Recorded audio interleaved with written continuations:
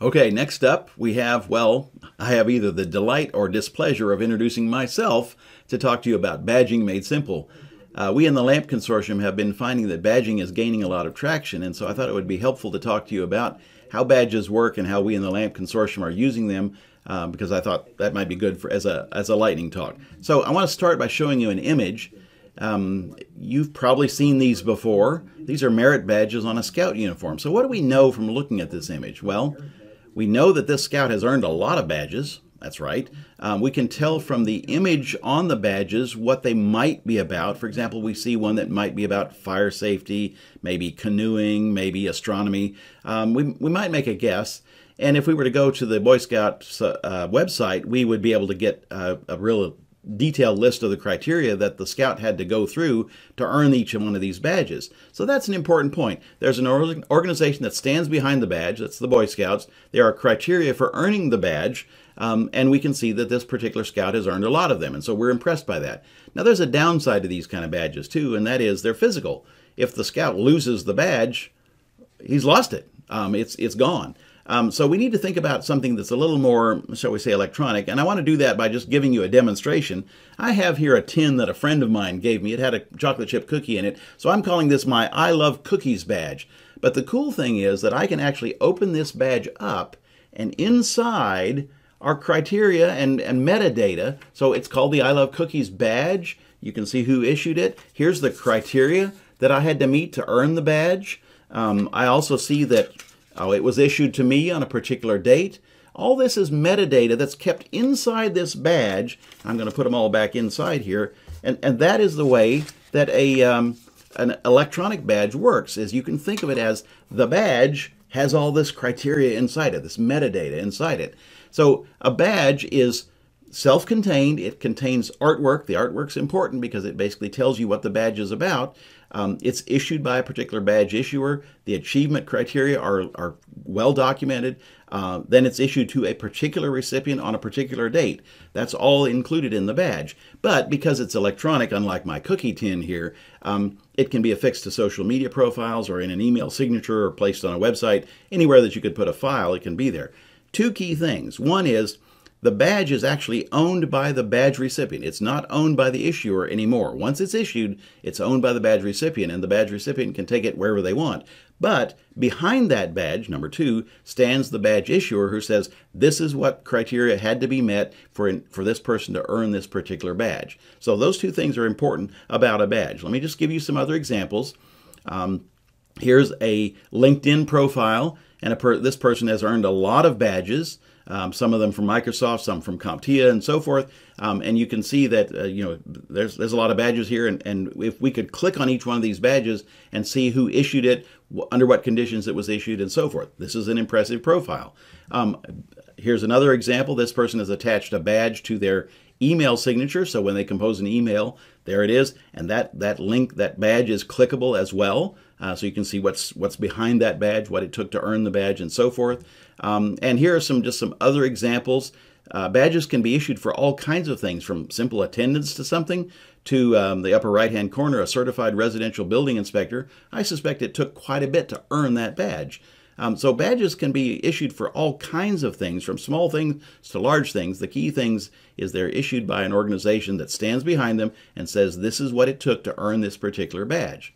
So I want to talk to you about the open source badging, or the Open Badges standard. It is a worldwide standard format for digital badges, and it's maintained by IMS Global, which is the same organization that we all know well because they maintain the LTI standard, the course cartridge standard, and so forth. It's a free and open standard recognized throughout the world, and you can find out more at openbadges.org. But that's what we in the LAMP Consortium have adopted as our standard, is this Open Badges standard. So let me talk to you a little bit about how the Open Badges standard works. There are three layers. There's actually more than this. It's more complicated, but this is sort of badging made simple. Three layers: the issuer, the badge class, and the badge assertion. The issuer is basically the organization that issues badges, and they're the ones that control the criteria for issuing badges. So your institution could very well be an issuer. You are the ones, as the issuer, who control what badges are issued and to whom, and you're the ones who stand behind each badge that's issued. Then there's a thing called a badge class. So this is basically the badges that you issue. It has the name of the badge, the criteria, that's the important thing. The artwork is actually affixed there at the badge class level. And if there is expiration information, then that's attached here as well. This badge is good for 1 year, for example. Then we get down to the actual badge assertion, and that's where it links a badge class to an individual. It says this badge was issued to this person on such and such a date, and if it expires, it explains that too. So those are the 3 layers of the Open Badge Standard, which are important to know. So in the LAMP Consortium, how do you get started? Well, one of the things that we have decided is that we think badging is so important that you don't have to be a member of the LAMP Consortium to issue badges through us. I'm going to be real blunt and say the cost is $200 per year for up to 50 badge recipients. Now, a badge recipient means an individual person. So you could issue one person 20 different badges, and that would still count as just one person. So it's the number of badge recipients, not the number of badges that you issue. If you are interested in doing this through us, it's basically it's $4 per person. Let us know at info@lampschools.org, and we'd be glad to talk to you about that. If you want to get started, begin working on your badge classes. What are you going to issue badges for? And then start developing those criteria for the badge classes. That's where the real hard work is, frankly. You also need to work on the artwork because it turns out that a good-looking artwork badge is important. And if you have resources on campus, that's great. Use those. If you don't, we can put you in touch with good resources for that sort of thing. But you can get started with badging. Our members actually get this is what we call the LAMP dashboard, and it's available through the web. All of our members have this, and if you were using badging through us, you'd have access to this too. But you can see that I have 4 badge classes over on the left-hand side. I've highlighted the Sakai Grading Competency Badge. So that's the badge class there in the center of the screen. The criteria actually on a website, you can see where the criteria are. And on the right-hand panel, you can see that I've actually issued this badge to 2 different people. And so, there's the whole thing right there on one page, and basically you can manage it right there. I don't have enough time in this lightning talk to talk about other things I'd like to talk about. Badge pathways are ways to link badges together in a sequence.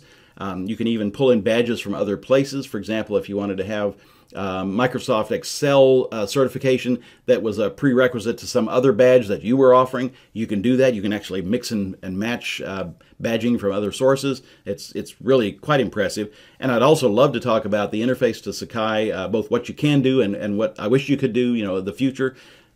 Lighting talks aren't enough time for all that, but hopefully I've whetted your appetite.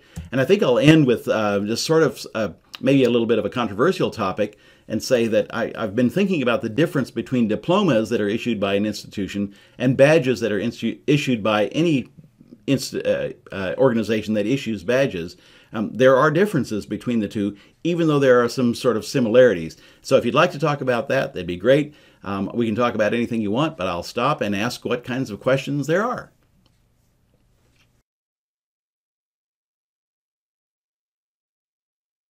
And I don't have a lot of time left, but I would be happy to take any questions in the last minute that we have.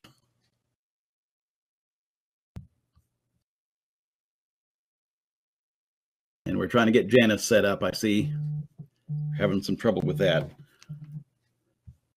Martin, what's a good way for people to just start? Is it good to do like an a huge exploration of how to put the whole bunch of things together, or is it maybe just better to start with maybe trying to issue a badge to students or to faculty? What's a good pilot idea to try and get their feet wet? Because it seems like this is becoming more and more available and implementable. And so where's a good place to start? Well, I tend to be the kind of person that says start small. You don't have to start with a massive program. But like I said in one of the earlier slides, the idea of I would say getting your criteria, what does a person have to do to earn this badge? And also the artwork. The artwork seems to be a stumper for people sometimes. They have to think about that. So anyway, and yes, Sean, badge pathways are part of the spec for us. Badge pathways are sort of beyond the Open Badges spec, but what we ended up doing is what we got. So, all right, I'm out of time.